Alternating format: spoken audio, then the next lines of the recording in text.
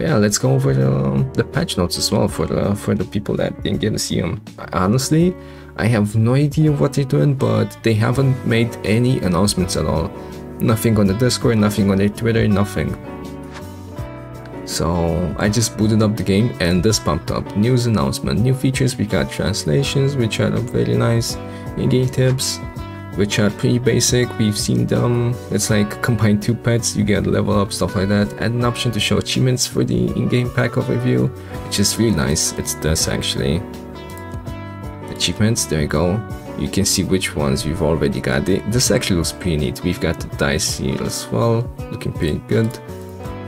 Oh, the game tips as well. Pets with higher attack will trigger their ability before other pets with the same trigger type. We've only got 4 of them. Okay, pets do not keep upgrades to attack, health, experience, and health that are gained during battle. Pets have a maximum attack and health value of 50. Pets sell at 1 gold for each level, and that's it. Okay. Oh, does this look different? Continue winner turn 1? I don't think so. A pop-up whenever you unlock an achievement. Oh, I've seen this in the test build. It's actually pretty nice. An option to show confirmed prompt before merging pets. So this will prevent so many mistakes, man. But I really don't wanna enable this. Sorting and fillers to achievements. Randomize import, export, and search for custom packs, which is incredible. I can finally just copy paste the pack instead of having to make the pack one unit by 1 unit. Basically, it's gonna make versus day so much easier to play. Balance changes, let's see. They forgot to mention the new UI changes. We've got stars instead of levels. The font for the numbers looks different. And new in-fight team name boxes. Crow Brownset Cassowary. I am really disappointed they've only made changes to these 3 units, but hopefully the new expansion, whenever that's gonna be a thing, will make some balance changes to the rest of the units as well. That's been the case for the past pack as well, so hopefully it will happen this time around as well. Let's see, Crow ability to sell. Replace shop with chocolate. 1 chocolate that gives 1, 2, 3 XP. Well, it's finally worth leveling it up, but usually you just buy it and sell it, so I guess if you get 2 crows in the same shop or 1 early crow, you can try to get level 3. It doesn't have the best stats, but it's got okay stats for you to keep it if you get it early, I guess. Marmoset ability to sell the next 1, 2, 3 rolls are free, which is very nice. Instead of rolling your shop automatically, you now have charges, which is incredible. I've used this on the test server, and even if you do not use a roll and end the round, you still keep the free charge for the next shopping phase, which is very nice. Yep, Marmoset actually is worth leveling it up now. That's good. I mean, it was a decent unit as well, because you basically had a free roll whenever you sold it. If you use it correctly, I guess, but still. A free roll is always nice.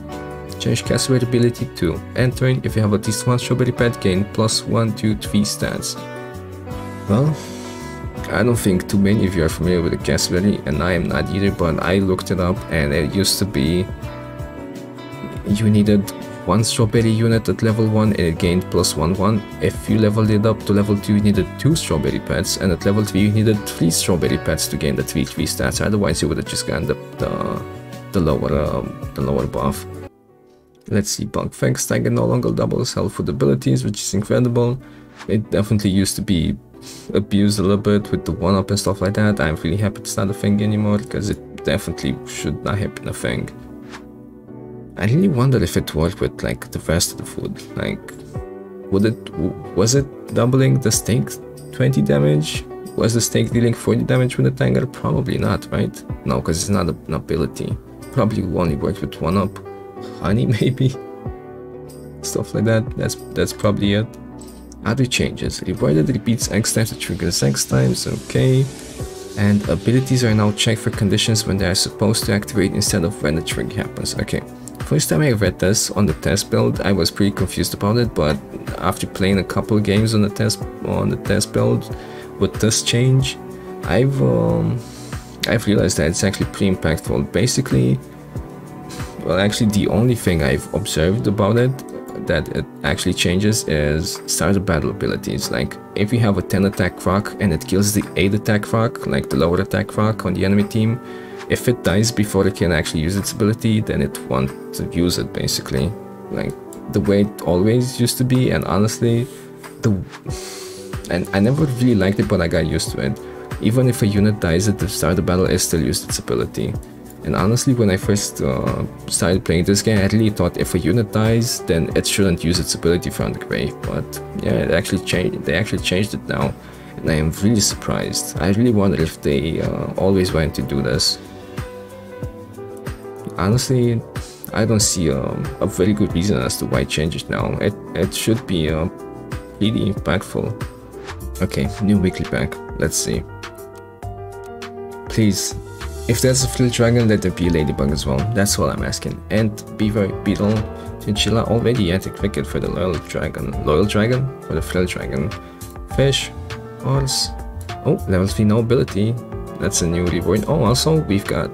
Did we already have these? The attack icon and the HP icon? Iguana, other pig. Oh, and the gold icon. Cookie and honey. Okay, well, no Frill Dragon, no Ladybug, no Mosquito. Okay, looks nice. Kinda standard-ish, a little bit. Some buy and sell units, other pig, and other as well. Okay, other cricket time, let's go. We got honey as well for some horse plays. Okay, let's see, tier 2. Bat, Dodo, Elephant, Flamingo. What's up with the standard units though? Frigate Bird, Raccoon, Rat, Shrimp, Tabby, Toucan again, Cupcake, and Meatbone. And Pill. Oh, nice. Well, Toucan Meatbone is a thing again. Raccoon, Flamingo, Pill, of course, and Pill. No Spider Pill plays this week. Bat Dodo, this could be something. Oh, weak icon as well. Yeah, the text boxes are definitely a little bit changed. They do look a little bit more organized, honestly. Okay, interesting tier 2. Nothing too incredible going on. Wish we would have had a stork this week. We haven't had one in some time, but oh well. Let's see if we have at least something for this elephant. Probably. Well, there has to be a blowfish, but let's see. Aardvark, bear, copy, clownfish, tamarin, kangaroo, seagull, sheep, toad, wasp, and garlic pineapple salad bowl. Well, seagull, sheep, toad, good friends of the summon build, but we've got an aardvark as well for the anti-summon team. We've got both bear and dirty rat in the pack already, so aardvark is definitely gonna shine a little bit. Maybe we have like a hippo as well. It would be something to counter the mid-game summons. Let's see. So got a horse, yeah, exactly. Kangaroo, honestly, Kangaroo is a very big help for the mid-game rounds for the summon team. You just plop this behind anything with one summon and it's already a free 5-6 unit, which is nice. Well, we've got Wasp, but doesn't look like Wasp is gonna be too relevant.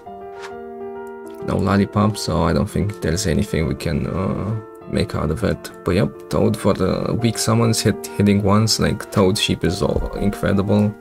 The 2 rams will benefit from the weakness. A Tamarin, but nothing really to scale it too easily. Needed a giraffe for at least a croissant or something. Not even cucumber in tier 3 for it. Not even apple, so yeah, Tamarin is not gonna be too incredible this game. This weekly, I mean. Oh, there you go, Anteater, first tier 4 unit, so even more summons. Bison, I hate it, Caterpillar. Oh, game +1 star. Well, actually +1 XP. Start the battle, transform into a butterfly, then copy stats on the strongest friend. How nice. Dolphin, Dragonfly. But yeah, we've got Bison, Dragonfly, so level 3 strats are at its peak, of course, but is there anything to get to level 3 easily? No guinea pig. There is clownfish, if I remember correctly. Where is it? No, there would. No, I must have gone crazy. No, it's not in this. Oh no, it is, but it's tier 3. Okay, so level up, give it +2/+2. Could make the rush level 3 strats. Get level ups on turn 5. Get a Bison Butterfly, a Butterfly Dragonfly. Could make it a real strat honestly with this little guy. Okay, let's continue. I like the dolphin. Can snipe this, please. Lee can snipe. Can snipe some summon units, please. Oh, Hippo for the summons counters. Okay. Platypus. Well, okay. It's got absolutely no use. Oh, Mantis. Well, we do have a pill, so we don't need to use the Mantis for pill plays. But could it be a reliable? No, I don't think Mantis will be too powerful, at least so far. A lot of small weak units means the Mantis will die pretty easily. Mantis is very glass cannony. Starting out with 2 HP, it's not gonna have too many chances. One sheep can just take it down easily. So also there's not many good units to kill as well with it. Like no Blobfish, there's Ant I guess, but that's like it. Nothing else. Kill a rat. Whale, or even summon units. Worm, okay, throw a random ass worm in the pack as well, why not? Watching cookie grapes, pear. Well, there you go, that's the first real food for the worm, but I guess there's salad bowl as well, but no one really sees salad bowl, worm and goes, there you go, that's a food build this week. Okay, cow for worm, okay, fox for the worm, okay. Well, actually there's nothing too interesting the fox can steal except for the salad bowl, which can hit the worm, but that's like basically it. But there's not, oh no, there's pill, that one could be catastrophic. Okay, hyena, lionfish, strong abilities, monkey, oh god, monkey, moose, oh man, the scaling. Rhino, seal, shark, zebra, carrot, stew, sushi. Holy hell, what? Wow, this weekly just took a quick turn, man. The food build is definitely alive, never mind, it's got 3 tier 5s to make up for it. Carrot, stew, and sushi. Oh man. Also, zebra is incredible for anything. 2+2+2 really for like only 2 gold, it's amazing. Shark, mantis of course, rhino for hopefully some good anti-summon plays. Monkey, moose, which are disgusting. I really wish we didn't have them, but it's okay. Well yeah, that is one crazy tier 5. Okay. How do you feel about this weekly? Well, looking nice. We have snipes, we have summons, which means the summons are gonna be pretty comfortable. But no turkey so far, no stork. We'll see, let's see what tier 6 has in store for us first though. Alpaca, gorilla, hammer shrike, leopard, first real snipe I think. Lioness, mammoth pill, mammoth mantis, actually that's pretty nice. Reindeer, snake, ooh, haven't used the snake in so long. Happy to see that actually. Tapir pill, I love it. Walrus pill, I love it. Chicken leg, melon, and steak. Okay, pretty good for the food build. Melons are always nice. And steak for some summon builds, but okay. Nothing incredible for the summon team. It is very mid-game oriented. After that it just falls off. I really think food build will work. Or just monkey moose, get either one of them and then just get anything from tier 5, tier 6, get a gorilla, leopard, you scale them, you win. Even reindeer is nice. Yeah, this weekly is looking neat. I am honestly pretty curious to see what the mid-game strats will be, but I think they're just gonna be summons. We've got a lot of summons with Toad, Seagull, Meatbone, Toucan, Meatbone, Aardvark. That could be like the second mid-game build, definitely actually, with Bear and Rat. It's definitely gonna work, especially because people will use the summon units, because there are so many of them.